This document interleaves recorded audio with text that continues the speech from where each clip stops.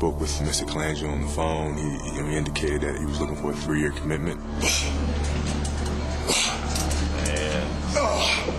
Obviously it's something that's very taxing physically. Yes, sir. He said, if you want to think about it and give me a call back, I appreciate it. I said, I don't need to think about it. I'm in it.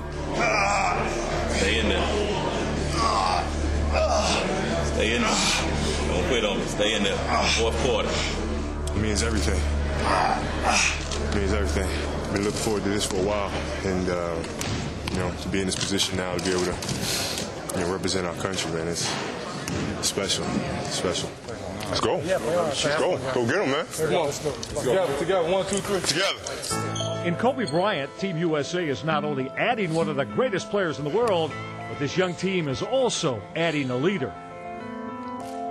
He's one of the 4 veterans, not knocking Mike Miller or Tayshaun, but at the level, whatever level you call that. Make a move. It's there. Body in his butt. It's over.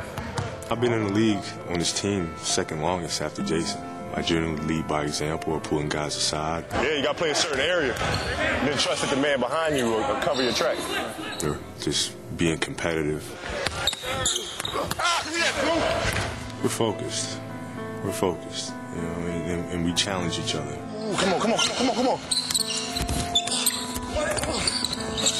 We're physical with one another, but we're pushing one another to be better and to become better. Melo! Get down, Melo! Stay over there. Here we go. Go, Kobe. Kobe will settle for nothing less than bringing the gold medal back from Beijing, but he's not taking the competition lightly.